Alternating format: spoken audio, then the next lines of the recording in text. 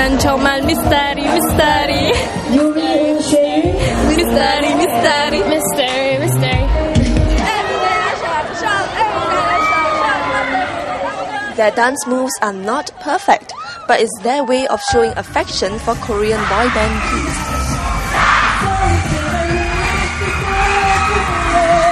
Close to 1,000 fans turn up at IMM on Wednesday evening to high-five with the 6 guys, and some die-hard ones started queuing up from as early as 2 a.m.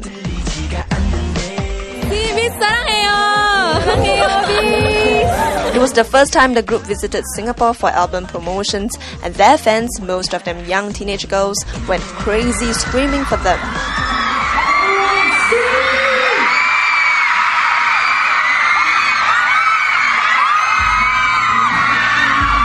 Why do you like them so much? Because they're very cool. They're very cool. Yeah, they're very friendly. Yeah, I can't think of anything to say now. How do you feel now that you've seen them and touched them? I'm starstruck. Stop. Do you like the dance moves? Yeah, totally. So shocking, so special. Say no. Happy.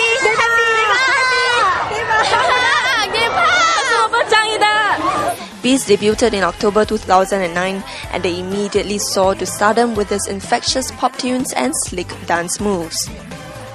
The band has since released 2 mini-albums, and the latest, entitled Shock of the New Era, hit gold album sales here with more than 5,000 albums sold.